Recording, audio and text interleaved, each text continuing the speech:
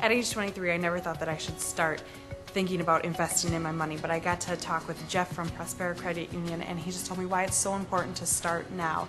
I was a little intimidated at first, and I thought that I'd be in way over my head, but he really broke it down, and I really learned a lot.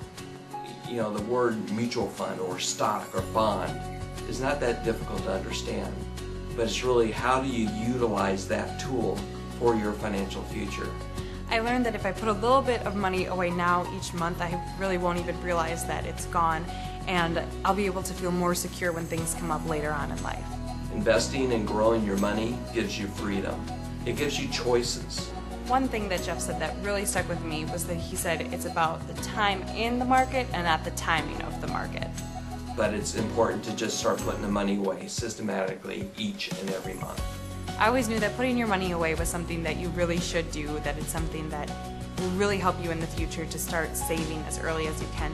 But it wasn't until that Jeff showed me the numbers that how putting just a little bit away now can really add up. And it wasn't until I saw those numbers in front of my face that I was like, wow, this is something that I really need to start doing. Once you start, taking the layers of the investment onion away, you start to see how an investment can actually work to your future. What does that number say? 459,000. Yeah. Still the same $24,000. Now it's $459,000. That's investing $600 a year for 40 years. And see the excitement in their face, and you can tell that their pulse is getting a little more rapid because they understand what the time value of money can do for them.